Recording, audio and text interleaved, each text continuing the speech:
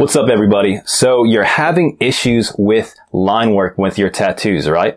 This video is going to help you break down exactly what you need to do in order to kick up that line work. So be able to make super clean lines without, the shakiness or things like that. This video is for you. If you're new to this channel, I'm Brandon from Tattooing 101, and make sure you're liking and subscribing down below and hit that little bell notification so you can keep up to date on all of the new videos we come out with each week. So let's get into it. So you're having problems with your line work, you're having issues with them being shaky, something like that. There's a couple things that you could do to help out right away when it comes to your line work. The first one's going to be how you hold your machine.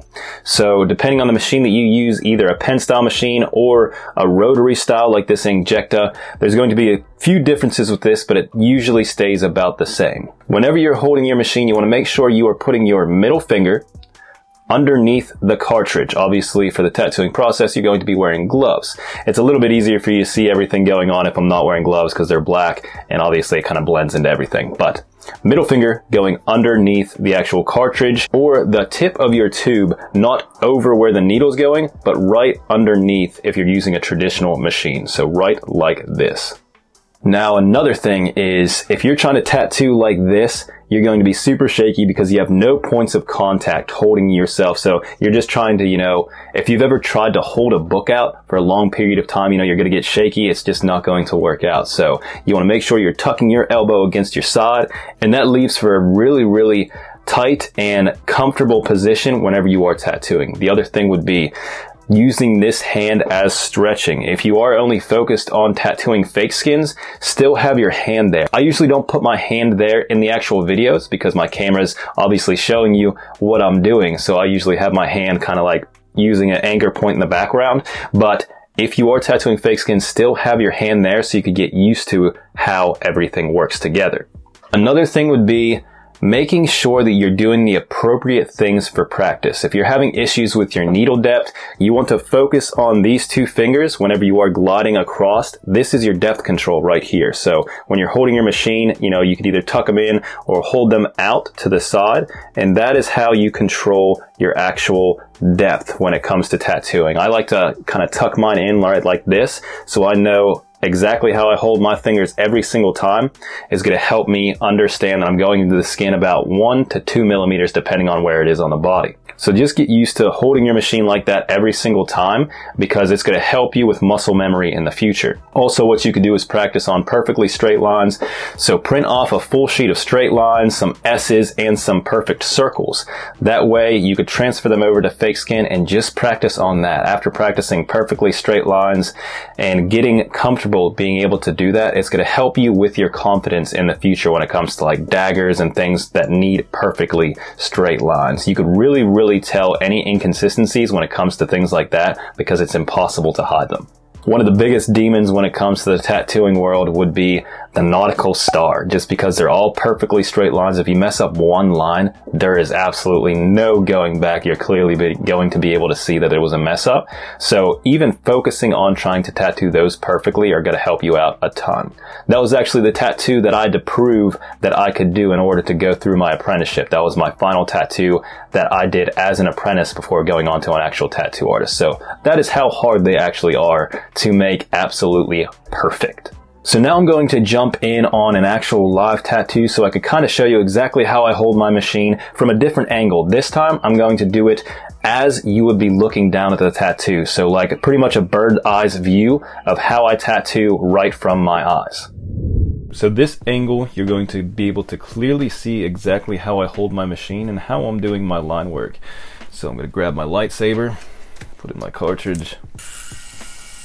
Awesome. So what I mean by using your stretching hand, this is exactly what I mean. So if you are tattooing on fake skins, you could even hold your fake skin how you would an actual human being. So, having your hand right here, stretching the skin out, and then just going over all the little lines, right like that. And I'm holding my machine with my middle finger underneath that cartridge, right like that. These fingers right here are my depth control.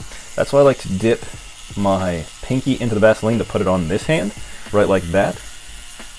because I have my pinky with that Vaseline, so it helps it glide a little bit over the actual skin or fake skin, whatever you are doing.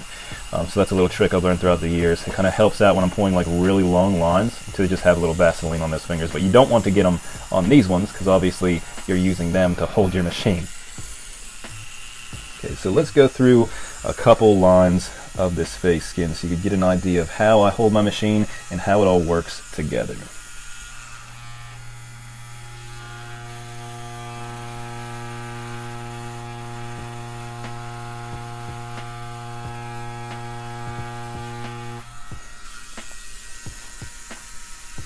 For this tattoo, I'm using a 14 round liner. It's a really big one because it is traditional, so. Always putting Vaseline down. In this angle, you can clearly see how I hold my hand, so it's kind of muscle memory for me. Usually I'm having to move my hand around because my camera's usually on this side.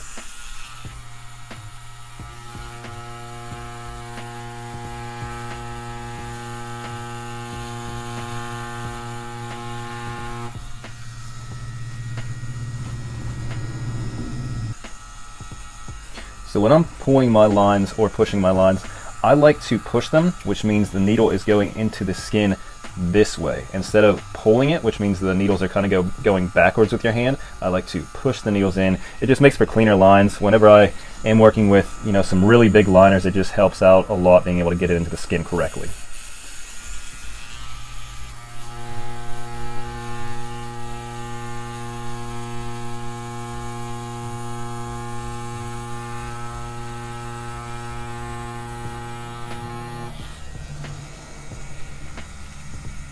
So this is what you're going to be focusing on right here, just holding your machine like this, using this finger as your depth control and just getting comfortable tucking in your actual arm to your body. So everything can be super nice and tight when it comes to like your tattooing, and you won't have issues with like super shaky lines or anything like that. If I try to not have my hand on the table and just try to hover over and tattoo, obviously it's not going to work out. So this is how you should be practicing tattooing, having all of these things set up correctly, so you won't have any issues with, shaky lines. Another thing when it comes to your line work, the other major problem is your depth. So going too deep or too light in the fake skins will make, really, really thick or even cuts in the fake skins. Or going too light, it just won't even show up at all, or just really lightly like it's scratched in.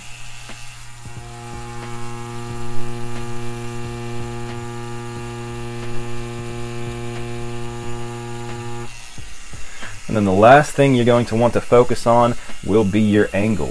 So with this cartridge, it's a bigger liner, so I'm not making the normal angle, which is about right like this. I'm going up a little bit more just because it's a bigger liner and it just goes into the skin more efficiently whenever you are doing it with a bigger liner. And also there's a ton of needles, so not all of the needles will go into the skin and hit the second layer if you're doing at a big angle. But if you're using 9s, 7s, things like that, you want to make sure that your angle is about right like that, and then go through all of your line work with that same angle the whole way through. And before long, your line work will be perfect. I hope this video was able to help you out, and if you have any other questions, just comment down below and I'll look through them, and if your question is good enough, I might just make a video explaining exactly how to fix your issue. As always, thank you guys for watching, and like and subscribe down below so you can keep up to date on all the new content we make, and you guys have a wonderful day.